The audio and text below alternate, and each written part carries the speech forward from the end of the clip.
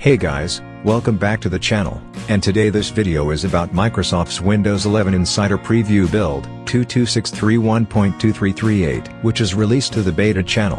As a reminder, insiders who were previously on build 22624 will automatically get moved to build 22631 via an enablement package. The enablement package artificially increments the build number for the update, with new features getting rolled out and turned on to make it easier to differentiate from devices with the update with features off by default.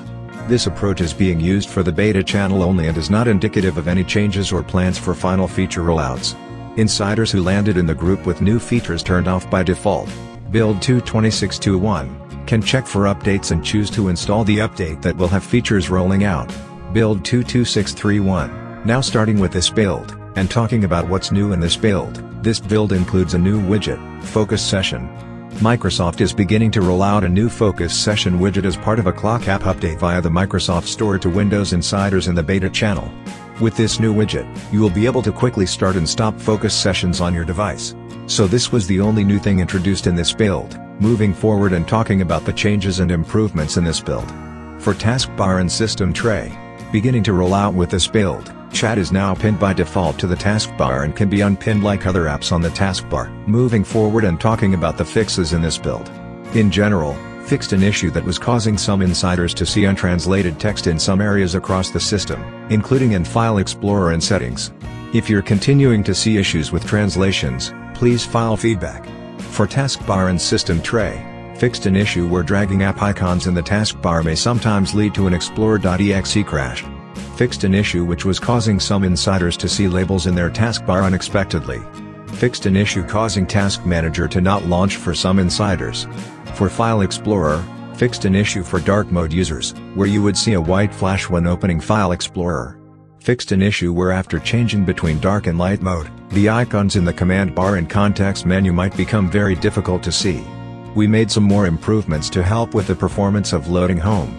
Also fixed a memory leak related to home that would grow each time home was refreshed or accessed. For settings, fixed an issue where settings wasn't launching in safe mode for some insiders. For Task Manager, fixed an issue where the dialog when collecting a process memory dump erroneously said it was collecting a kernel memory dump. For dynamic lighting, fixed an issue where you may not see the notification on the first update to a build with dynamic lighting, letting you know that dynamic lighting is enabled. Now talking about the improvements for both build 22621.2338 and build 22631.2338. Added a new option under Settings, Bluetooth and Devices, Phone Link to disable Phone Link altogether in Windows 11. This setting will prevent Phone Link from communicating with your mobile devices. The Camera app, Cortana, Photos app, and People app can be uninstalled. This update addresses an issue that affects sleep mode. After you resume from sleep, a blank window appears that has the title Windows Input Experience. This update addresses an issue that affects Microsoft Excel. It stops responding when you try to share a file as a PDF in Microsoft Outlook. This update addresses an issue that affects remote apps. The display of some elements is not aligned correctly. This update supports Daylight Saving Time, DST, changes in Greenland. This update changes the spelling of Ukraine's capital from Kiev to Kyiv. This update addresses an issue that might make Windows stop responding. This might occur if you use Microsoft OneDrive files that are compressed by NTFS. This update addresses an issue that might cause a user mode memory leak. It might occur when you call copy file or move file. This update addresses an issue that affects an application virtualization (AppV) environment. Copy operations within it stop working. This occurs after you install the April 2023 update. This update addresses an issue that affects some USB printers. Microsoft Defender stops them from printing. This update addresses an issue that affects Microsoft Print to PDF. It uses the metadata for the name you sign in with as the author of a printed PDF. It should use the display name instead. This update addresses an issue that is related to changes in the forwarding of events. This update removes a blank menu item from the Sticky Keys menu.